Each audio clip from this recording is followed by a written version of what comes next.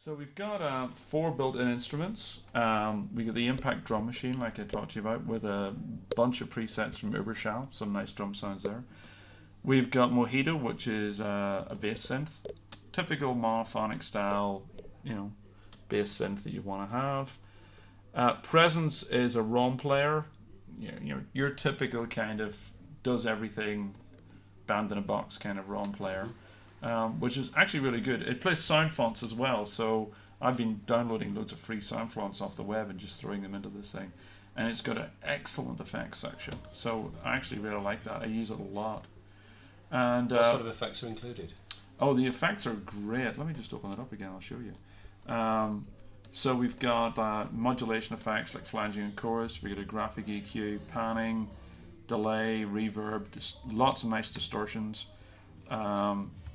And the thing I like here is the gated synth thing, which you've got lots of different gate patterns, which is great for doing trancey, techno kind of stuff. Are they editable by the user? These are not editable yet, but there's just some built-in pattern. And sample 1, which is a little sampler. I mean, it's a very simple sampler. It's not going to replace your context. But what's lovely about this is it's also drag and drop. So if I want to use that as just pull something out of the arrange window or out of the browser and drop it into the sampler, and it's automatically there.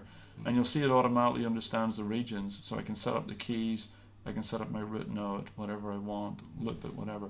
So it's, again, it's a great little sampler. I love it just for dragging and dropping basic things in and just play away. The great thing about this is the speed. It's so fast to do anything. You don't have to think, and you don't have to sit there. You're not fighting against the software all the time. It's just drag and drop, just make it work. Get on and be creative. Just get on and be creative. Vst Plugins obviously run as well. I've got Core Player in here from Native Instruments. Again, I can just drag and drop that straight onto a track, and right away it's in the song. And then just double click and load up a sound if I want to. That's how easy it is. Wow. So there's no messing around with trying to wire things up and figure out how they work. Now, same thing for effects. I mean, what I love about the effects, I can drag and drop the effects. So we've got a lot of really good effects. Amp-Hours our guitar amp, which is really nice actually. And we got their typical flanger, chorus, delays, etc. But if I want to put an effect on a track, like say I take this track, if I want to put an effect on that, I don't have to open up a mixer window and figure out what to go and all the rest of it. I can just drag the effect or even drag a preset. Or I can even drag a whole chain of effects. Okay, so if I want a drum set of effects, I go to drums here, and I've got kick drum, bass drum, channels, whatever, drum bus.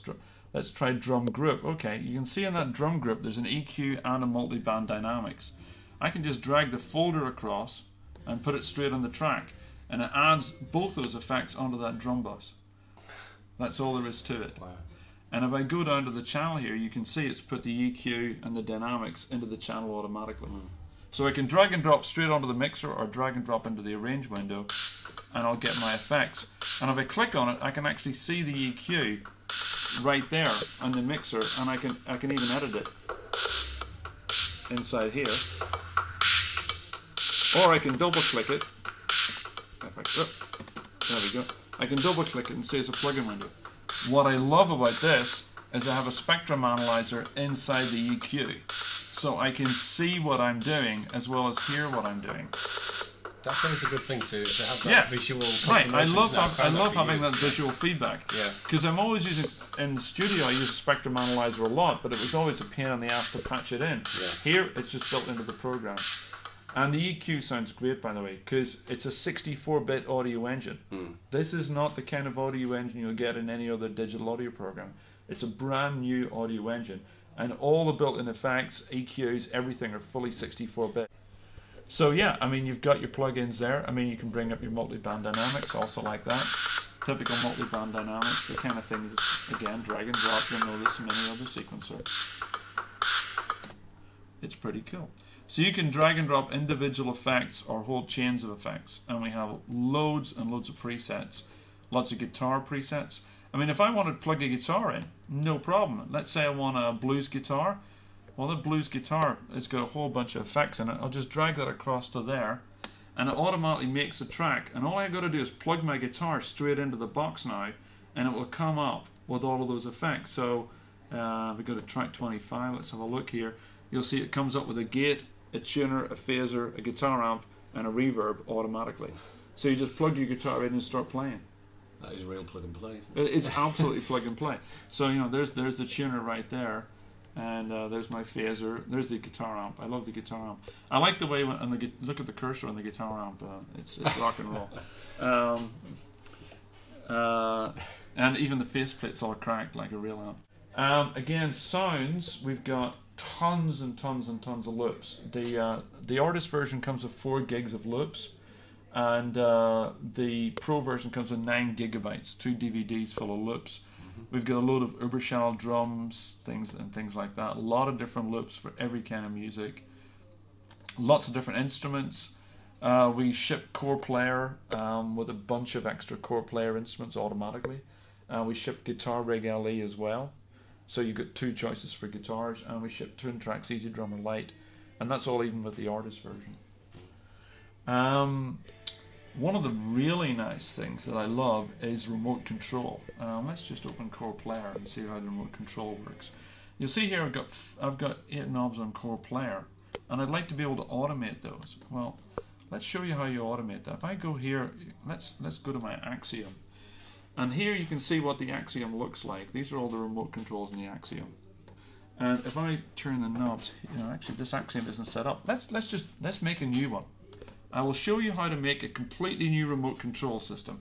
Now, in any other software, this would take me about 4 hours, right? Let's show you how to make a new device. I'm going to make a new device. I'm going to say new keyboard. Let's say it's a brand new keyboard, and I'm just going to call it test keys, right? Okay.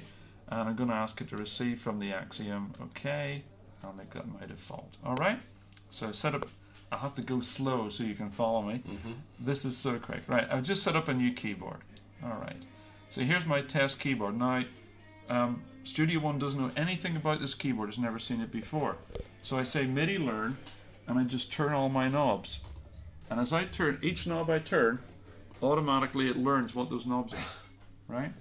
So now I'm going to move my faders, and I'm going to put 8 faders in there. Okay, so it knows I get 8. Well, actually, those should be faders. Well, that's no problem. I just right-click and say make those into faders. It's ridiculously easy, isn't it? Yep. So now Studio One knows exactly what my controller system is. It doesn't matter what controller system that is, it'll automatically work. So it knows that's what it is. So now I want these devices to operate the Core Player. So okay, I move this knob here. If I move a software control, you can see up in the top left, you can see that software control, it says Core Player Volume. And I move a hardware control, I'll move one knob here, and you can see up in the top left, it knows it's controller 1 from my keyboard. Then all I got to do is say link those 2 together, and now that controller knob controls that knob on Core Player. Very, very easy. That's all I need to do. Right, so I can go through all my different knobs and set up my instrument. But what happens if, for example, I now want this to control sample 1? Maybe I want to control the cutoff in sample 1. Well, I turn the controller in sample 1, tell it what my keyboard is, turn the controller in sample 1, turn my knob again, and hook those together. So now controller 1 is controlling the filter in sample 1. But if I switch to Core Player and turn my knob, it also controls it. So whichever plugin is in focus, in front and forward, it automatically knows how to control that one plugin.